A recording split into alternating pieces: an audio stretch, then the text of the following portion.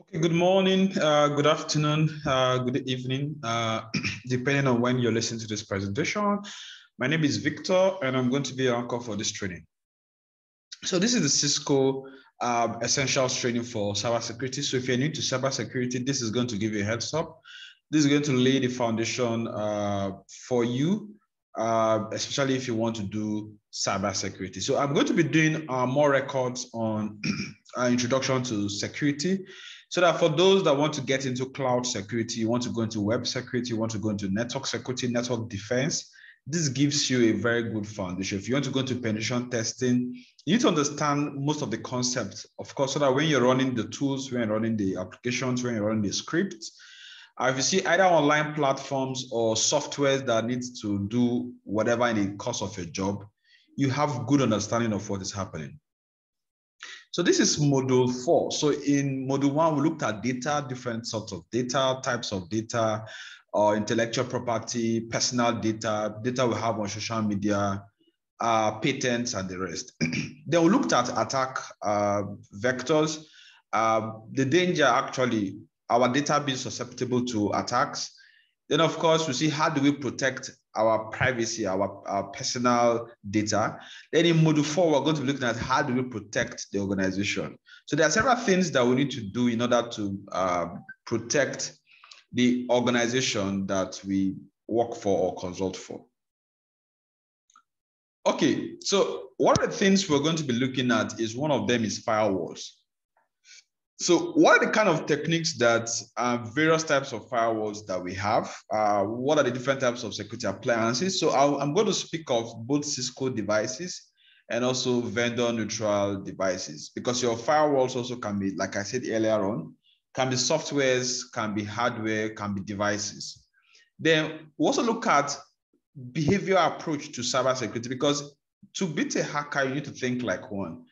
You need to put yourself in the shoes of the hacker to see what the hacker is trying to do, what his goals are. Then, of course, that will not tell how you're going to go about trying to mitigate such kind of attack. So you need to understand the different frameworks that helps us understand the behavior, the approach of the hacker. That will tell us how we go about doing cybersecurity. So we're going to define botnets, the kill chain, or what we call the cyber kill chain. Then look at behavior-based security. And one of the ways we can mitigate that is using heuristics. So because the thing is, we might not have all the antis for all the malwares. We might not have all the mitigating techniques or tricks for the malwares. But what about if we look at their behavior? If we look at how they work, how they act, what they do, the kind of permission they seek on our devices, then it might help us on how to approach doing cybersecurity. Then also look at net flow and how it helps against cyber attacks. Okay, then we also look at something very proprietary to Cisco. We look at the Cisco approach to providing security. Intelligence is very critical. In the last 2 days, we've looked at digital forensics, created some of the foundation. And if you look at the channel and see the Cisco Cybersecurity Operations Associate course that I recorded is about 30 videos. You could check the channel, you're going to see that. You see that intelligence gathering is very key, right? So without intelligence gathering, you cannot tell how to mitigate attacks. Then we're going to be looking at the functions of the IRT, that's the incident response team, within Cisco, right? Look at security playbooks. Anytime you hear the word playbooks, you're trying to look at a document that is like a game plan. So how do we mitigate attacks? What is going to be the step-by-step actions that we're going to employ whenever we have a type of attack? If I have time, I hope I do, I'm going to do a separate record on incident response and different plans that you can use for it. So if you like this video, make sure you like, comment, ask your questions within the group, and share to friends that are actually interested in starting up a career in cybersecurity or trying to furnish themselves with good heads up on different aspects of cybersecurity. They're also going to look at tools used in incident prevention and detection. Then we also look at IDS and IPS. So IDS is intrusion detection systems, and IPS is intrusion prevention system. So the two can work hand in hand. The thing is, there are tools, there are gadgets that can just detect a particular incident. They might not be able to respond. Then, of course, you have tools that are able to prevent the attack from happening. So they don't just look at the attack and just drop an alert for you. They actually go ahead to prevent it from happening. A lot of good malwares, bespoke and vendor-centric applications and softwares can help you do that. Firewalls. So let us look at firewalls. What's the job of a firewall? Now, don't forget, we're looking at how do we control security? How do we mitigate an attack? How do we stop an attack in our organization? So we're saying these are the different ways you can do that. So one of it is using firewall. What does a firewall do? It just filters, it controls all of the information coming into your system. Most systems, either using a Windows system, you're using a Mac system, whether you use an antivirus or not, or a firewall or not, each system is going to have its own inbuilt mechanism to like filter whatever kind of information comes into the system and whatever kind of information goes out. So this is what a firewall looks like. So that's why a block most of the times is used as a way to tell us what the firewall is. So this is a server. So these are the systems. So this serves as a barricade. So there are different types of firewalls. So you have the ones that are targeted at the network layer. Now, when you say network layer, for a lot of us, or most of us, or few of us, depending on the scenario or the case as it may be, that don't have a deep dive into networking. So it's good you take up a networking course. If you check the channel, you will see a Cisco CCNA 1. I think I've done something also on CCNA 2. As time permits me, I'm going to also do some recordings on CCNA 3 and also CCNP. So I have all of those certifications. It will help you understand cybersecurity very well. So you see, there are a whole lot of tools, a whole lot of concepts, a lot of understanding that you need to know before you do cybersecurity. So when you say network transport application, that simply is talking about the OSI model, the Open System Interconnect. You have about 7 layers. I normally say, please do not take sweet potatoes alone. Let me see how to end this show and kind of type. So please do not take sweet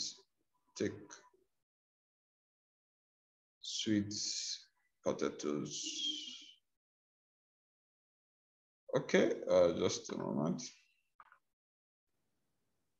So please do not take sweet potatoes alone, right? So this is what we call the OSI model, right? So it's just a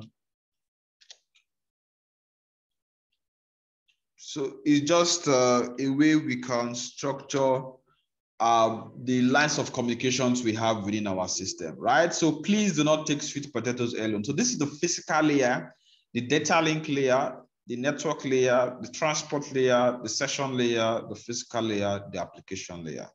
So we are saying that within your system, the way communication happens, this is the very first layer, your physical layer, where you have some of your hardware, you have your wires, all of those connecting media. If you check the networking course within the channel, I classified network in like 3 sections, 3 areas. You have the connecting media, all of those devices you use to make a connection. You have the end devices, that is your PC, your tablets, all of those stuff. And of course, you have your intermediary devices. That's your switch, your router, all of those guys. So those connecting media you use to make your connections are what you have in the physical layer. Then the data link layer, Of course, that's where you have your switch, layer 2. That's where you have your switch. That's where you have your MAC address. And of course, network layer, that's where you have your router. That way, transport session, physical, and application layer. So this is not a networking course. So you could look at the networking curriculum and do some heads up there. So we're looking at cybersecurity, but in doing cybersecurity, we need to have some background in networking. It will help us better protect all of our IT infrastructure. So we say in trying to classify the firewalls, there are some that are targeted at the network layer where you have your routers. So you have routers here. You have routers here.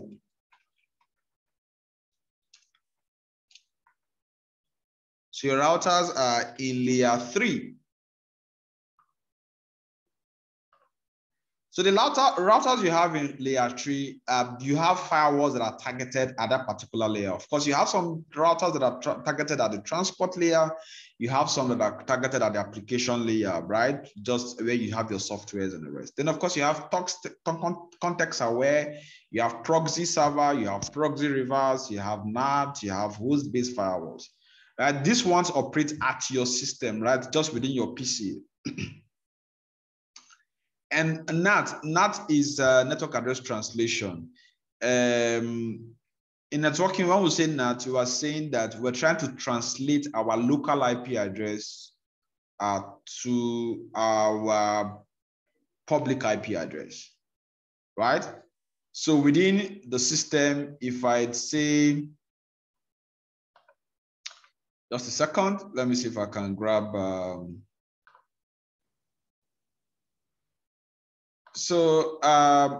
NAT, for instance, if I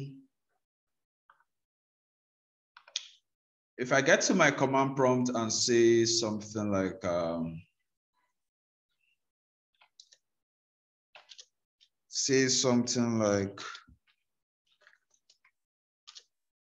if I say, let's say just IP config, I get to see what these are different adapters I have on the system. So this IP config command gives you IP configuration if you're on Windows.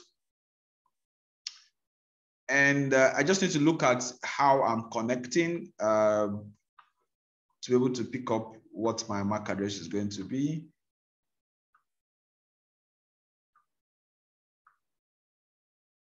Okay, so this is my LAN adapter. So this is my Wi-Fi. So I'm connecting through a Wi-Fi. So this is my MAC, rather this is my IP address, 192.168.226.119. It then means my default gateway is going to be a .1. So let's look at for that.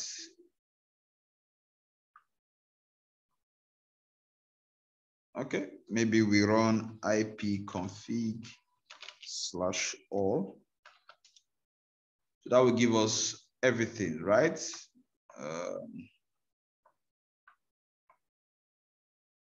Okay, this is it. Good. So we have the IP version 4 address for this system is 192.168.226.119. It's using a Broadcom 802.11n network adapter. This is the MAC address. So this is the physical layer. This is the layer 2. Yes, though you're seeing a physical address, it's also called your MAC address is also called your physical address. Then you have the IP version 4 address. You have the version 6 equivalent. Now, I'm trying to check out for I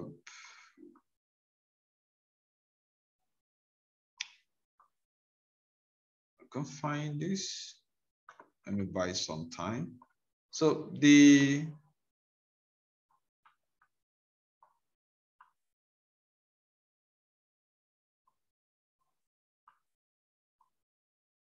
okay, so anyway, this is what I'm after. So this is my IP address, but this is the local IP address, right? So this, if I say my IP,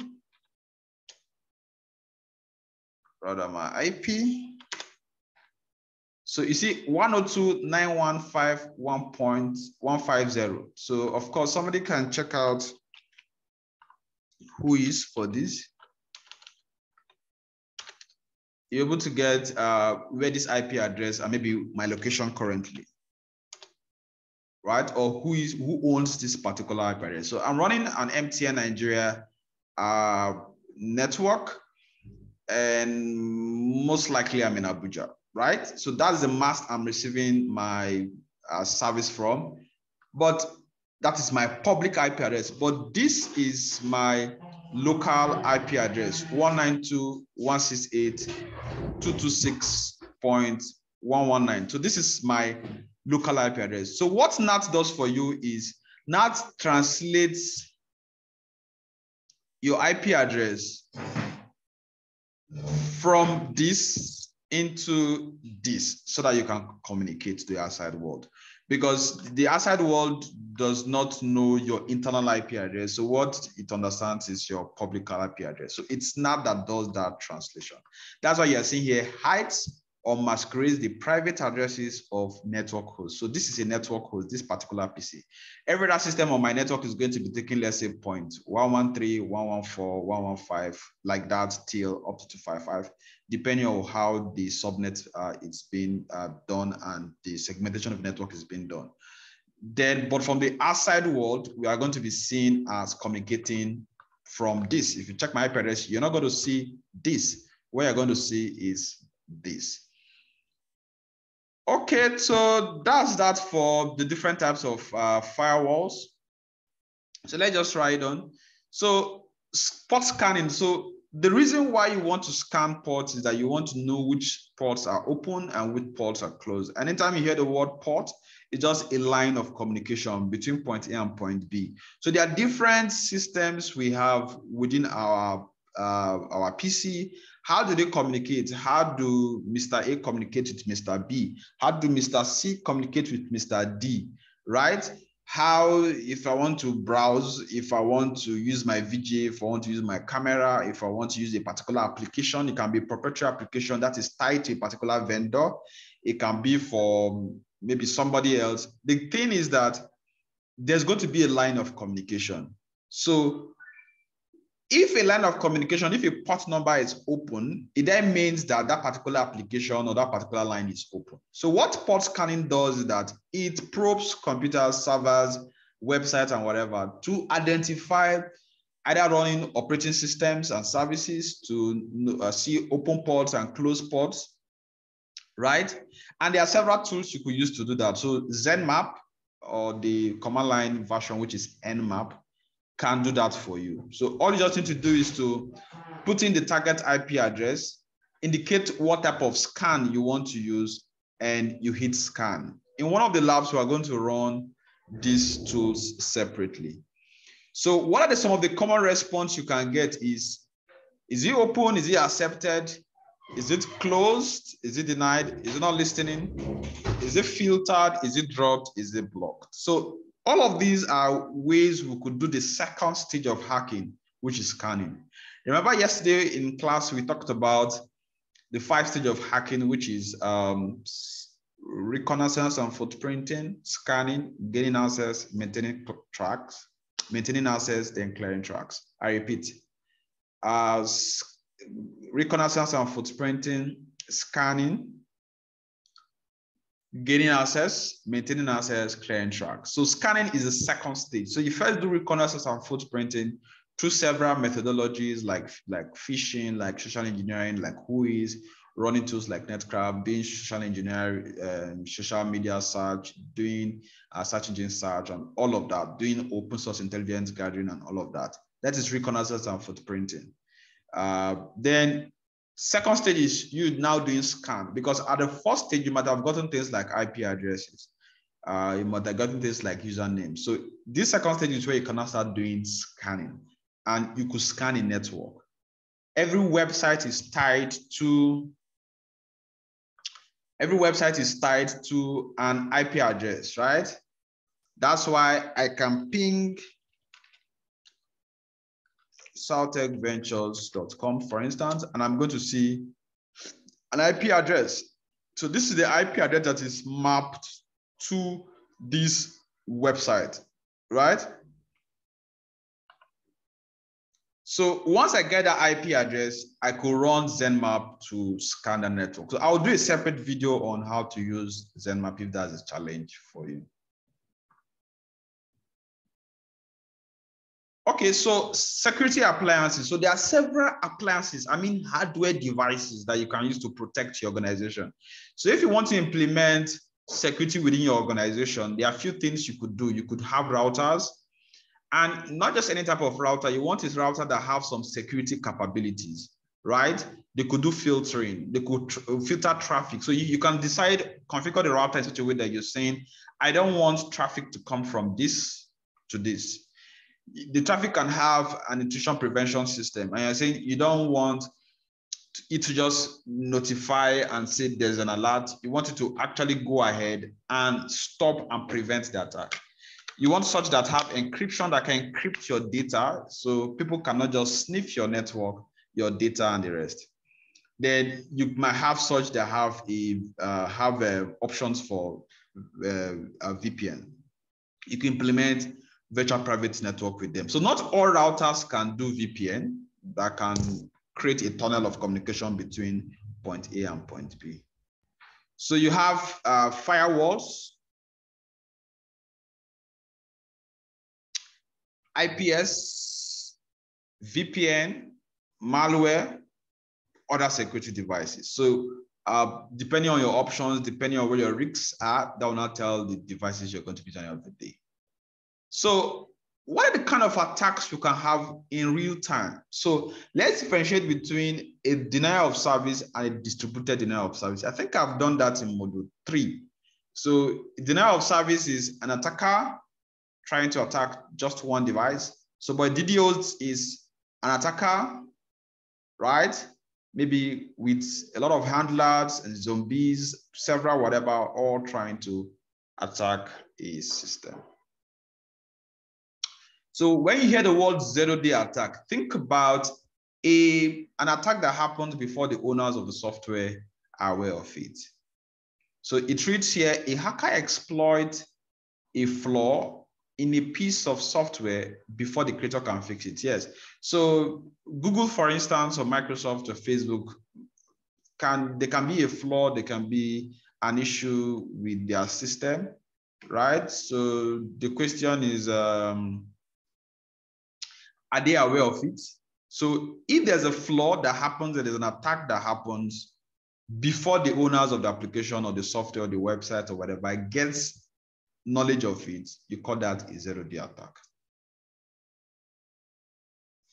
So protecting against malware. So there are several things you could do. You could have a SOC, a Secure Operations Center. You could have an incident response team. You could do threat intelligence. You can have a team of persons that monitor threats for you. You can also have security infrastructure engineering team. So these are different approaches you could use depending on how large the organization is, what the size of the organization is. That will tell whether you're going to be running a one-man team, a two-man team, a three-man team, or you might need to now transfer the risks and hire consultants to do that for you. So what are some of the security best practices? There are quite a lot of them here. So you have perform risk assessment. We're going to start the threat management training today. I also have a record on the channel. So if you're not subscribed yet on the channel, make sure you do that. Yeah, the cyber threat management training is going to also be on the channel. So you have create a security policy. So a security policy is that very first thing you want to do. That's where the job starts, right? So there are several ways you could create a security policy. I will handle that in a separate video because it follows like 5, 6 guidelines, 6 processes. So you first have to do some security audit, maybe do a quasi or a slight vulnerability assessment. You need to learn from standard guidelines. You need to consult HR or top level management. You need to do a draft. You need to get approval. You need to train the staff. You need to, of course, HR have input, legal have input, top CEO have input. At the end of the day, you have a document is versionized that way. So I will do a separate video tutorial with some samples, with some examples, and some sheet documents that you can see, and so that you can understand how you can create an information security policy document. So also depends on how large the organization is. That will tell the depth of the policy document and how encompassing it should be. Should it have a BYOD policy, a bring your own device policy? A bring your own device policy tells if you're going to bring in your flash drives, your CDs, your laptops, your tablets, any of your gadgets, what are you able to do on that device within the IT infrastructure, with the organizational network, internet, whatever, right? So how do you use that? Who gives you permission to use that? At what time of the day can you use that? How do you do backup there? All of those kind of stuff is what you have in a BYOD policy. So you can also have a network policy, you can have a password policy, you can have a website policy. There are all sorts of policy documents that you can have, but they are all batched into an InfoSec policy. So it just clearly outlines company rules, job duties, and expectation. You might also have some physical security measures. So you cannot talk about cybersecurity or security best practices without looking at physical security. So physical security is very critical, is very important. So restricting access to networking closets, server locations, using fire suppression, having CCTV cameras, having barricades, having signages, do not enter, staff only, are all part of physical security measures you should have. And of course, you have a whole list of them. Human resource, perform test backups, maintain security patches, employ access control, regularly test incident response. Like I said, I'm going to do a video on just incident response, plan and playbooks, very critical, very important. You should have network monitoring, implement network security devices, and a whole lot of others. Now, behavior approach to cybersecurity. So a botnet, so a group of bots, a bot, a script application trying to infect or affect a system. Now, it's what we call the cyber kill chain. So a kill chain is the stages that an attacker uses to compromise a system. So it's 7 steps. It's from bottom up, reconnaissance, weaponization, delivery, exploitation, installation, command and control, and action. So the steps are here listed. So this gives you a behavioral process or step that an attacker uses to actually try to gain access to a system. So this is going to tell you how you should implement your countermeasures, right? So you have what a honeypot is. A honeypot is typically, it can be a network, for instance, or let's say a wireless router device, or it can be a website. I've done research. One of these days I'll publish the research and maybe discuss the research on the channel on deceptive techniques, right? So there are techniques you could use to lure an attacker. You are trying to predict his behavior. You want to keep log, you want to capture, you want to analyze his behavior so that he cannot tell you how to, in the future, better build a defense. So flows for network devices, flows typically tell you how data has been transmitted. And if you understand this, this is what those softwares do to be able to understand behaviors, do some behavioral kind of detection so that they can do heuristics. They can do stuff, not just based on their signature, but based on how the flow of packets and data. Okay, incident response team. So there are several. You want to look up USAT, AppSat, FIRST, SAT EU, Software Engineering Institute, and several others. So this is just how do we gather intelligence? How do we understand systems? How do we create a team that can help us prevent an attack? So if you want to understand this very well, check the channel. You're going to see intelligence gathering, in the Cisco CyberOps. I spent a lot of time in explaining all of this.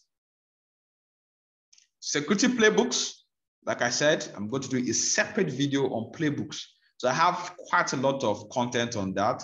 I'm going to be uploading to the channel. So it just gives you, if I have a malware, if I have a virus, if I have a Trojan, if I have a denial of service, if I have social engineering attack, if I have phishing attack, that way, like that, how do I get back on track?